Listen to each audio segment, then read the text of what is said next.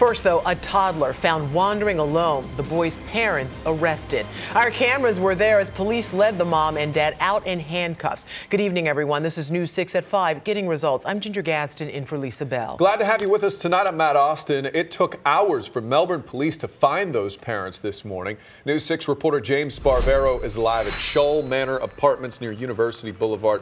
James, do police have any idea how the boy got outside? They have a troubling picture, Matt, of what they think happened. Try to imagine, folks, with me if you can. I'll point to the second floor apartment at this unit right here at the Shoal Manor Apartments. Police saying a mother inside passed out. She's high on drugs. A child wandering out the door, making its way down this steep concrete staircase, and then from there, wandering the neighborhood.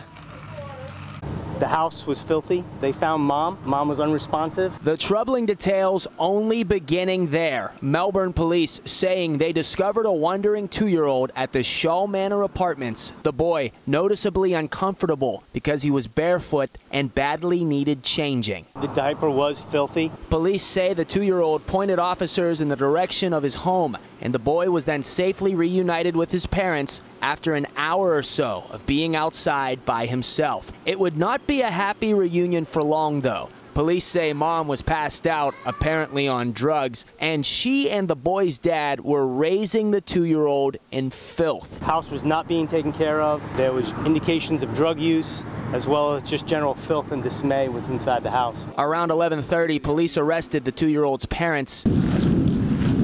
And then shortly after noon, neighbors spotted the toddler being taken away through the backyard by Child Services. Police say the toddler and his siblings were given to their grandmother. It is refreshing to see that we have built a relationship with the community, that they called us so quick, and we were able to bring this to a successful conclusion, and the child was not injured or harmed in any way.